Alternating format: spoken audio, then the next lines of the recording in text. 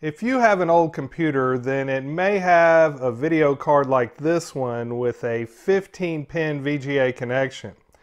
Now, if you want to output that VGA connection to a modern TV set, you might run into some problems because most modern TV sets do not have VGA connections on them.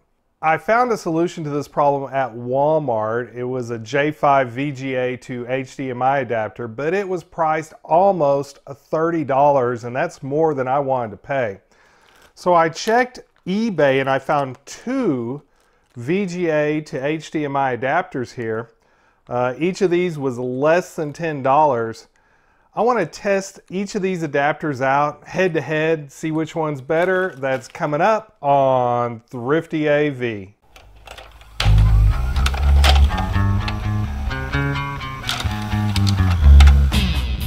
The 15-pin video graphics array connection was introduced in 1987 by IBM.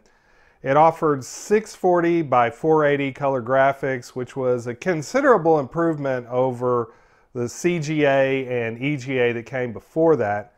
Those used a 9-pin connection called DE9. VGA started 640 by 480, but over time, third-party manufacturers improved on this. It's even gotten to the point where you can get 1080p and higher resolutions, 2K resolutions, out of a VGA connection.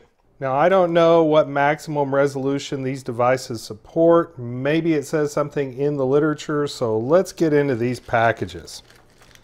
Start with this white one here. Okay, this is Mini VGA2HDMI. We got our input on this side and a separate audio and video, so it should combine those for the HDMI output. Okay, here's the literature. I'll take a look at that in a minute.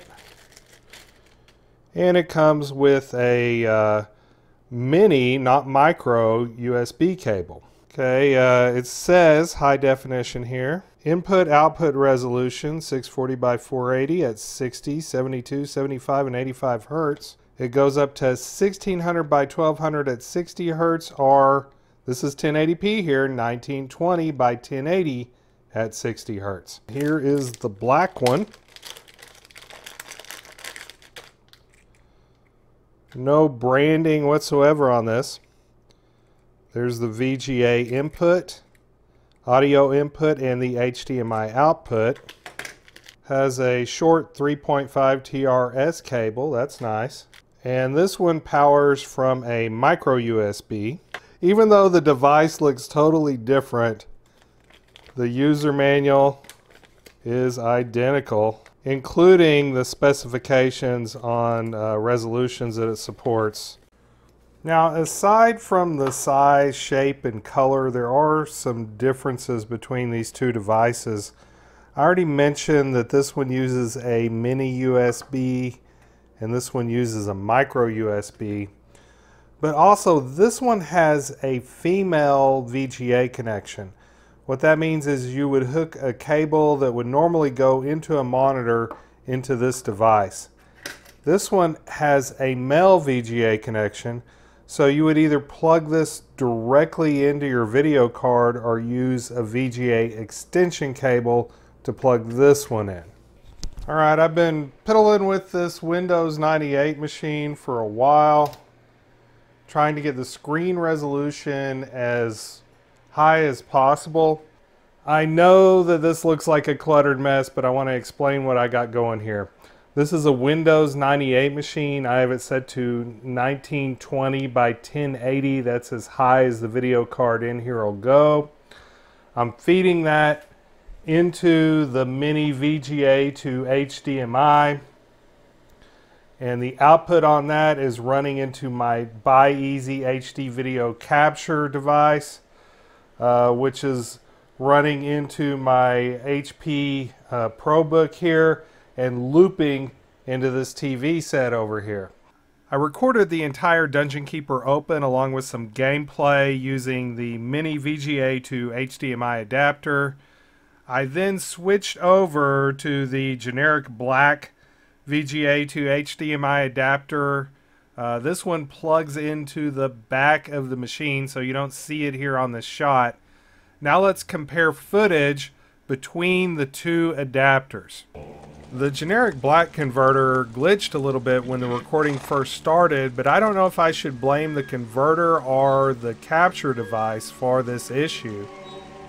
Once everything got well synced, then the difference became very, very subtle between these two.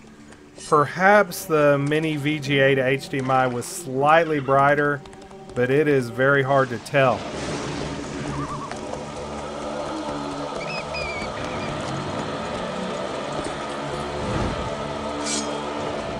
Now both of these have audio input as well, so I want to compare that audio. Let's listen to the Mini VGA to HDMI.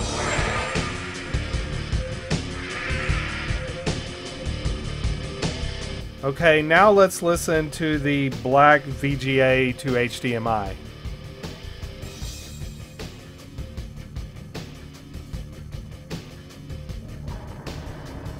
And I'm going to go back and forth between the two.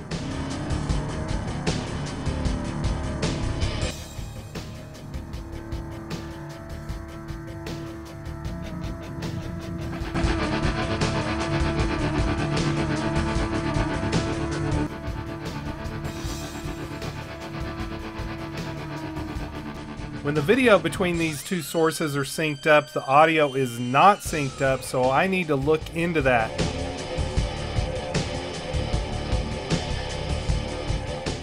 The Mini VGA to HDMI is louder, and I think it also has better treble and bass response.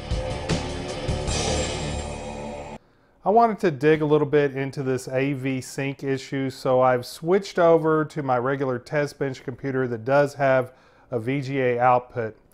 Now the YouTube channel dayjoborchestra was kind enough to allow me to use their audio video sync test. Link to that video in the description. And I'm going to see how well these two adapters sync up, starting with a direct HDMI connection into my BYEASY Capture device set to 1080p resolution.